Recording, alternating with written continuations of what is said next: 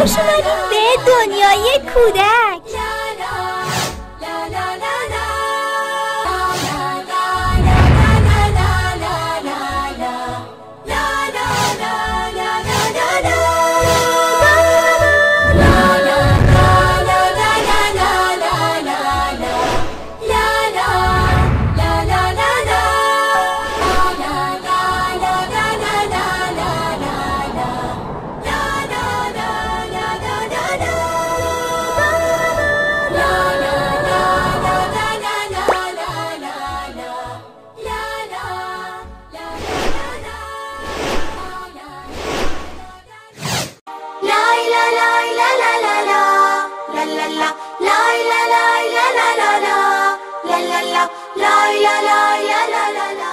بعد میخوام دنیای کودک نگاه کنم. فوتبال میخوام. دنیای کودک. تو همیشه فوتبال نگاه میکنی، امروز میخوام دنیای کودک رو نگاه کنم. دروغ نگو، من کی فوتبال نگاه کردم؟ من دروغ میگم؟ آره تو داری دروغ میگی به من. اگه یه بار دنیای کودک رو نگاه کنی یاد میگیری با داداشت چجوری صحبت کنی.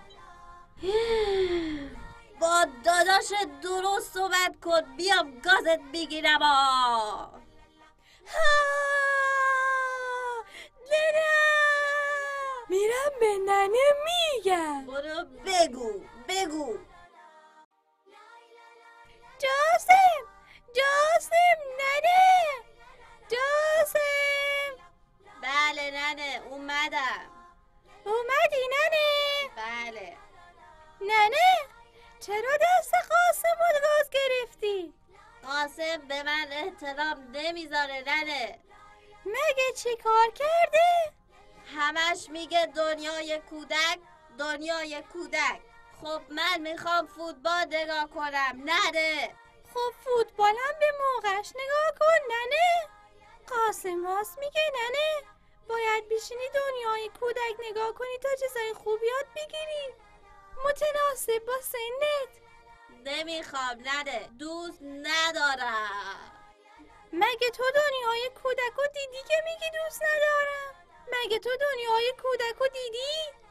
نه ندیدم. حالا بیا بری برنامه دنیای کودک رو نگاه کنیم ببین خوشت میاد یا نه.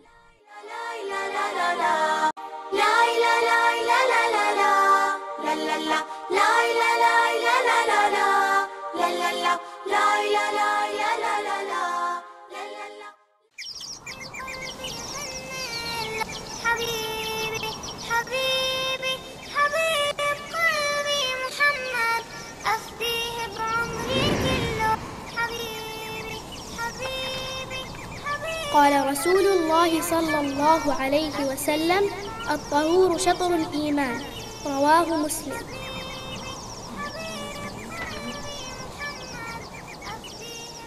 پیامبر خدا صلی الله علیه و آله و سلم فرمودند نظافت و پاکیزگی بخشی از ایمان است.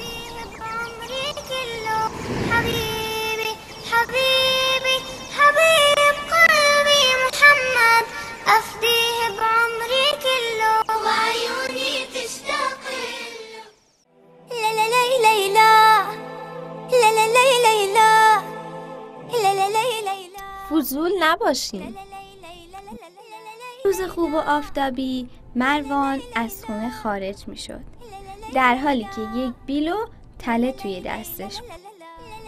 چند دقیقه توی باغ نزدیک خونه قدم می زد و بعد مشغول کندن یک چاله شد که بتونه تله رو توی اون مخفی کنه. در اون لحظه مروان کوچولو سخت مشغول کارشه که یک پرنده آوازخون روی شاخه درخت نشسته بود و بهش نگاه میکرد. پرنده آوازخون به خودش گفت باید بدونم که این پسر داره چی کار میکنه. مروان کارش رو تموم کرد و به طرف خونه برگشت. پرنده آوازخون که دور شدن مروان رو تماشا میکرد سریع رفت روی خاکی و با نوکش و پاهاش خاکا رو کنار زد. چی زیر خاکه؟ که یهو یکی از بالاش به یه چیزی گیر کرد و توی تله افتاد. آره بچه ها، پرنده آوازخون توی تله‌ای که مروان کوچولو زیر خاک قایم کرده بود افتاده بود و همینطور گریه میکرد. پس ما باید بدونیم که نباید هر چیزی که نظرمون رو جلب کرد بهش دست بزنیم، چون شاید برای ما خطرناک باشه.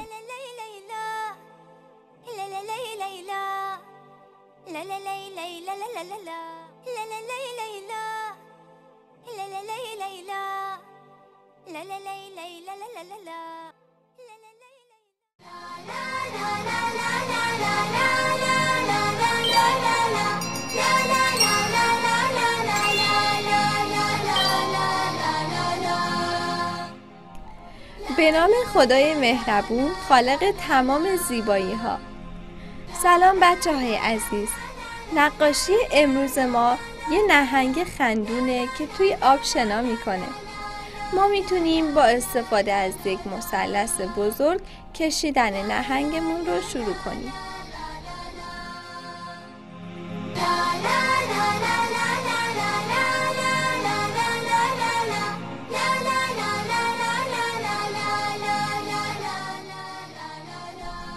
بعد از این قسمت پایین یک خط وصل میکنیم به گوشه مثلث.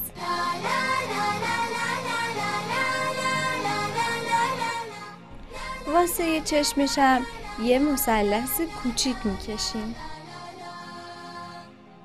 و اینم از باله هاش که با کمک این باله ها شنا میکنه. برای اینکه شکمش رو نشون بدیم این خط ها رو میکشیم به صورت کج و هلالی.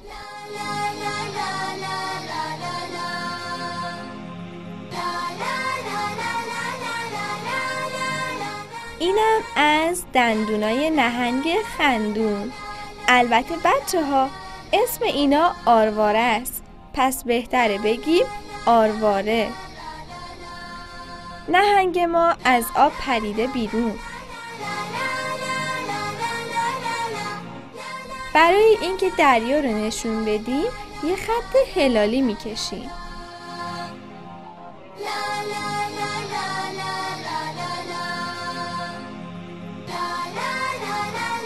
ماهی‌های کوچولو رو هم اینجا میکشیم. بچه ها میدونستین که نهنگ ها وقتی گرسنه میشن این ماهی‌های کوچولو رو میخورن؟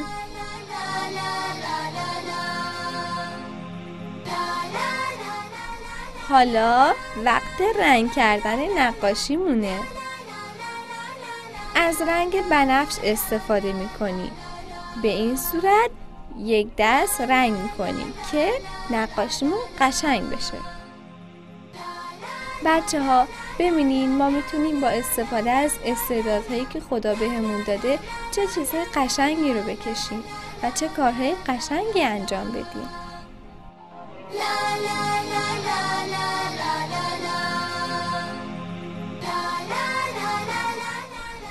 شکمش رو خاکستری میکنیم.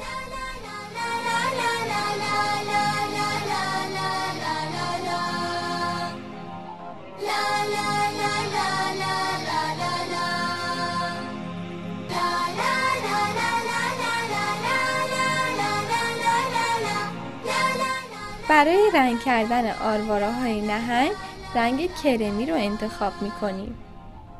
البته شما میتونید از هر رنگی که دوست دارین استفاده کنید و همچنین باله هاشو هم خاکستری می‌کنید. اگه دقت کنین می‌بینین که باله هاش شبیه مثلثه، اما یکی از ضلعاش به شکل هلالیه. دریا هم که همیشه آبیه.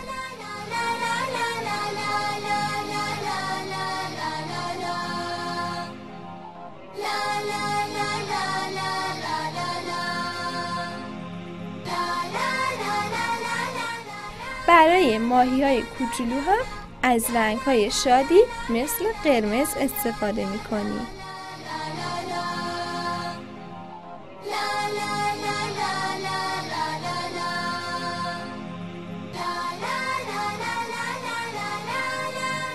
اینم از نقاشی امروز ما.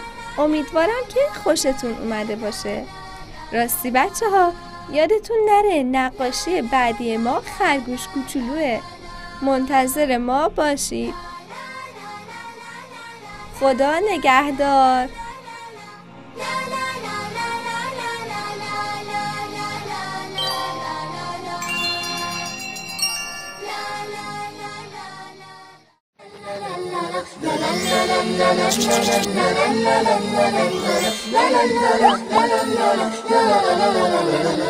نگاه کن اونجا رو، یه پرنده اومده رو تخت چوب. پرنده ها میتونن پرواز کنن؟ وقتی پرنده ها بال میزنن اونا میتونن به کمک پاهاشون خودشونو به طرف هوا بکشونن. اما چرا نمیافتن؟ پرنده ها سبکن، تو بدن پرنده ها پر از هواست. اونا با پر پوشیده شدن که به اونها کمک میکنه تو هوا باقی بمونن و نیفتن پایین.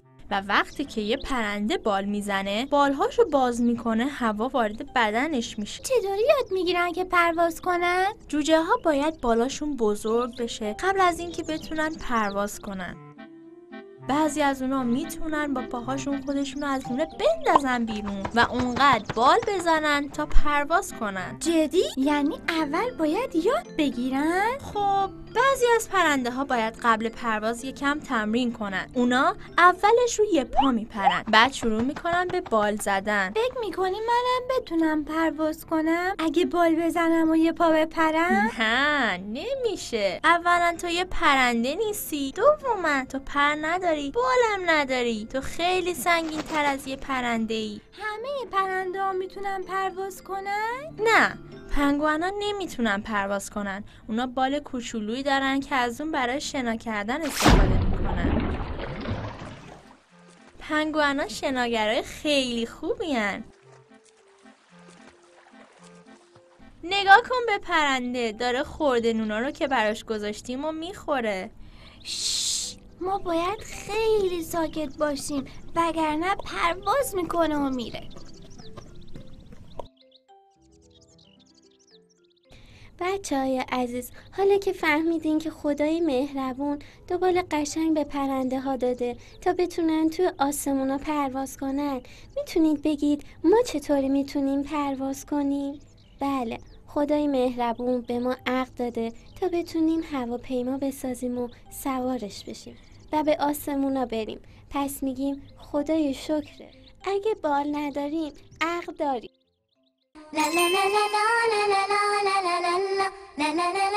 بچه های مهربون، خوش اومدید به دنیای رنگارنگ پر از خلاقیت های کودکانه. با ما میتونید با کاغذهای رنگی، با وسایل ساده یه عالمه کاردستی های خوشگل و متنوع بسازید در خانه کاردستی.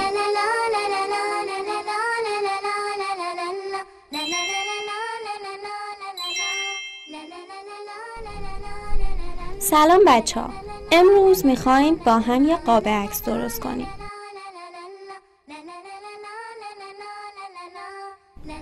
اول از همه یه طرف چوب بستنیامون رو چسب میزنیم که من این کار رو از قبل انجام دادم. بعد این چوبا رو یکی یکی میچسبونیم روی فوم مستطیلی شکلمون.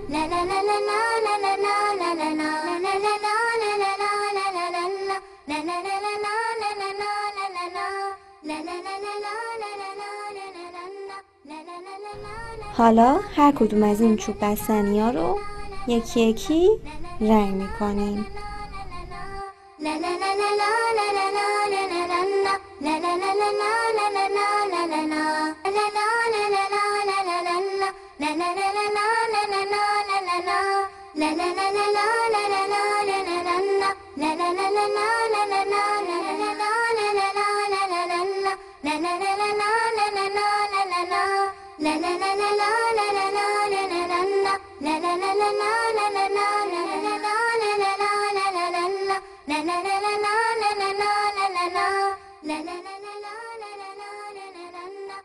حالا دو تا از چوب بستنیامون رو به صورت عمودی میچسبونیم روی بقیه چوب بستنیامون.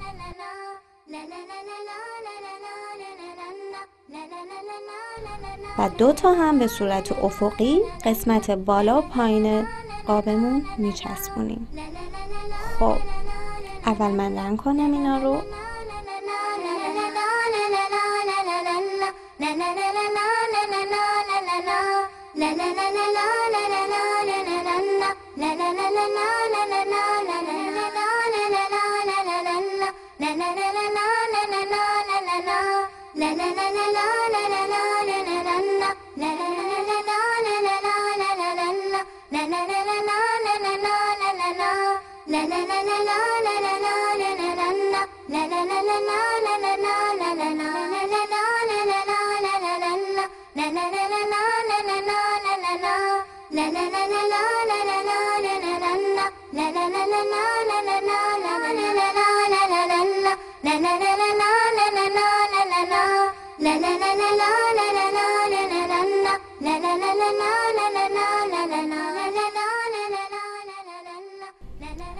قاب عکسمون آماده شده.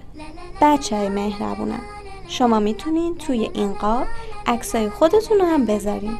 تا برنامه بعد، خدا نگهدار.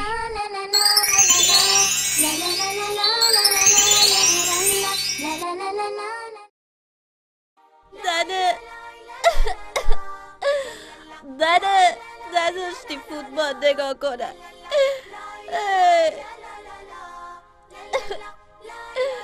فوتبال تموم شد. چرا با هم قهری؟ مگه من چیکار کردم؟ قاسم برو باید قهرم من دیگه با حرف نمیزنم.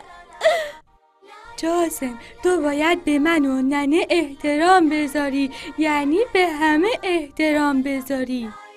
حالا باز میگی دنیای کودک. فوتبال تموم شد قاسم. قاسم همش تقصیر تو نبود که نمیذاشتین فوتبال نگاه کنم. همش میومدین اینجا میگفتین دنیای کودک میخوام نگاه کنم. تو برنامه احترام به بزرگترا رو دیدی؟ احترام به بزرگترا. میدونم باید احترام بذارم قاسم. خب بیا بریم با هم نگاه کنیم تا یاد بگیری چجوری به بقیه احترام بذاری. فوتبال که تموم شد. باشه حالا بیام ببینم چه برنامه‌ایه که میگی. آفرین داداش خوبم، بریم نگاه کنیم. خب بریم.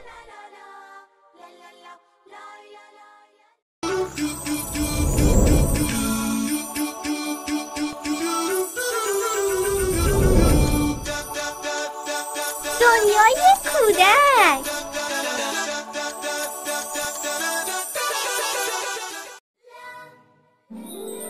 حکایت و عبرت، قسمت اول. احترام گذاشتن به افراد مسن. یک روز امین منتظر اتوبوس بود که به دیدن خالش بره. وقتی که اتوبوس رسید سوار شد. وقتی که امین سوار شد همه صندلی‌ها خالی بود و یک صندلی مناسب پیدا کرد و یه جا نشست. اتوبوس بعد از چند دقیقه ایستگاه بعدی ایستاد تا مسافرای جدید رو سوار کنه. وقتی که مسافرای جدید سوار شدن، امین به مسافرای جدید یه نگاهی انداخت و دید یک پیرمرد بین اونها ایستاده و جایی نداره که بشینه. امین به طرف پیرمرد رفت و گفت بفرمایید عمو جان، شما از من مهمترین و بهتره که شما سر جای من بشینید. وقتی که امین برگشت دید یه پسر دیگه سر جاش نشسته. امین به اون پسر گفت ببخشید اینجا جای منه و من میخوام جامو به این آقا بدم، لطفاً از سر جای من بلند شد. اون پسرم با کمال پررویی گفت نه، این صندلی خالی بود و من روش نشستم و حالا دیگه این جای منه و بلندم نمیشم. امین عصبانی شد و گفت مگه نشنیدی که پیامبر خدا فرمودند لیس منا من لا یرحم صغیرنا و یوقر کبیرنا. کسی که به کوچکتر و بزرگتر از خودش رحم نکنه از ما نیست. و اون پسر پیش خودش فکر کرد و دید حق با امینه و خجالت کشید و از سر جاش بلند شد و به پیرمرد گفت شما بفرمایید بشینید. بچه‌ها، ما باید همیشه به بزرگترهای خودمون احترام بذاریم. هر جا که هستیم هیچ فرقی نمی‌کنه. باید به بزرگتر و کوچکتر از خودمون احترام بذاریم.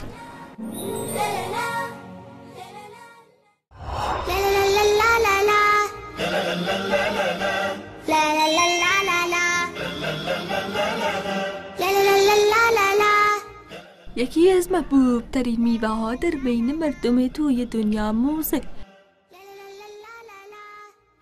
که وقتی رسیده است طعم شیرین و رنگ زردی داره. موز دارای یک پوست زرد بسیار نرمه. پوست موز به راحتی از خودش جدا میشه و میشه که پوست رو قسمت به قسمت جدا کرد. موز یه میوه فوق‌العاده است و بین حیوان ها میمون ها عاشق موزند.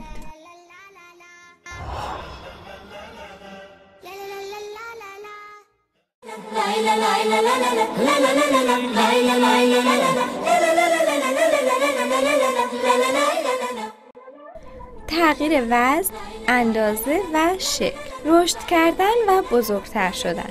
هنگامی که متولد شدید یک نوزاد کوچک بودید. با گذشت زمان رشد کردید، بزرگتر و سنگین‌تر شدید تا اینکه به قد و وزن فعلی رسیدید. در دوران کودکی به طور مداوم رشد می‌کنید. گاهی اوقات سریعتر از دیگران رشد خواهید کرد. زمانی که رشد شما متوقف شود، یک فرد بزرگ و بالغ خواهید بود. تغییر اندازه. نوزادان با اندازه‌های مختلفی متولد می‌شوند. طول بدن بیشتر آنها 50 سانتی متر است، یعنی کوچکتر از یک خرس اسباب بازی. نوزادان و کودکان نوپا خیلی سریع رشد می‌کنند.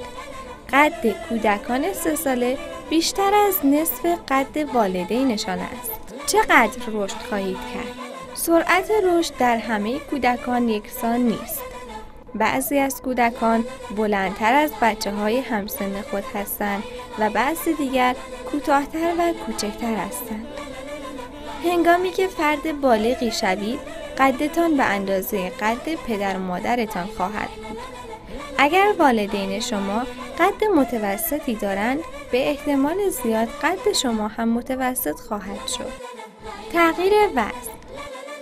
شاید وزن شما در هنگام تولد حدود 3.5 کیلوگرم بود، یعنی کمتر از یک ظرف آب. اما حالا وزن شما خیلی بیشتر شده است. تغییر شکل. شکل بدن در هنگام رشد تغییر می کند. یک سر نوزاد در مقایسه با بقیه بدنش بزرگتر است. بازوها و پاهای او کوچک هستند. بازوها و پاهای یک کودک نوپا سریعتر از بقیه بدن او رشد می کنند. در 6 سالگی پاهای شما تقریبا نصف قدتان در زمان بزرگسالی است. استخوان‌ها محکم و مقاوم هستند و به بدن شکل می دهند. بدون استخوان‌ها شما مثل ژله وامی رفتید. شما به کمک استخوان‌های ستون مهره‌ها می توانید به اطراف بچرخید و به سمت جلو و عقب خم شوید. هنگامی که نوزادی متولد می شود، اولین سری دندانهایش در لثه‌ها پنهان شده‌اند. آنها کم کم راه خود را از لثه‌ها به خارج باز می کنند و به این دندانها شیری می گویند. دندانهای شیری از 6 سالگی شروع به ریختن می کند. به جای آنها دندانهای بزرگتر سری دوم در می آید. بچه‌های عزیز، امیدوارم که مطالب امروز رو یاد گرفته باشین. تا برنامه بعدی، خدا نگهدار.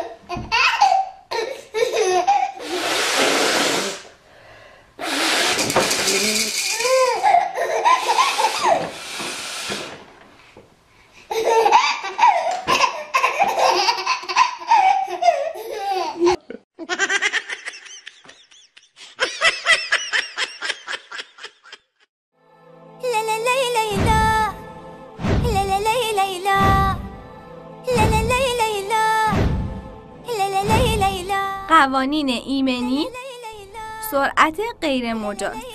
قسمت سوم. آقا جواد یک جوانه که با سرعت رانندگی میکنه و سرعت رو خیلی دوست داره و از این کارش لذت میبره، اما نمیدونه که این کار چه عواقبی ممکنه داشته باشه. اما ناگهان فکری به ذهنش میاد: اگه سر چهارراه چراغ راهنما قرمز باشه چی؟ اگه پیاده رو از خیابون رد بشه چی؟ دیگه نمیتونم با این سرعت زیاد به موقع ترمز بگیرم.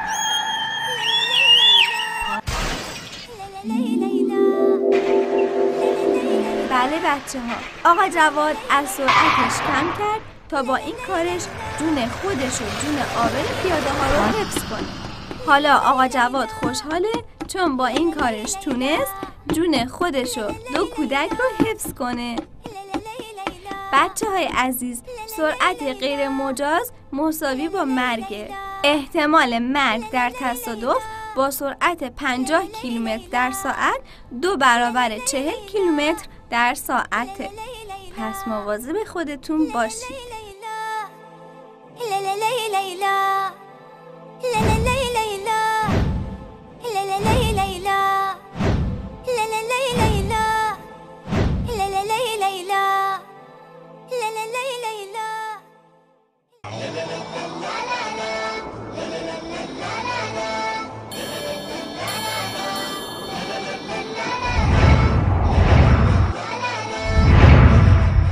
دعای هنگام بیدار شدن از خواب.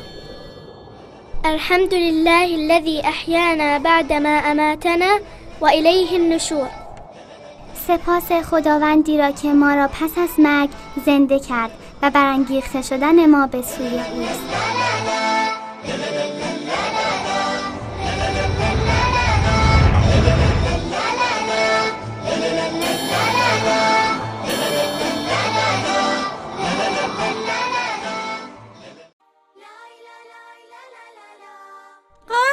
قاسم ننه کجایی؟ بیا.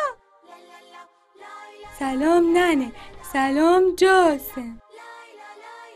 سلام ننه برنامه دنیای کودک رو دیدی؟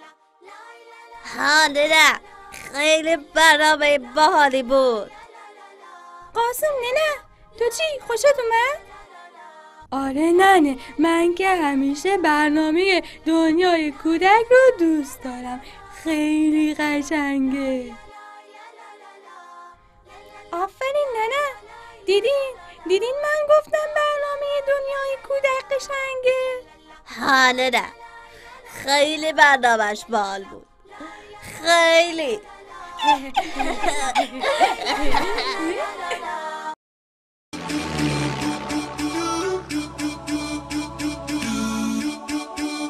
خدا نگهدار.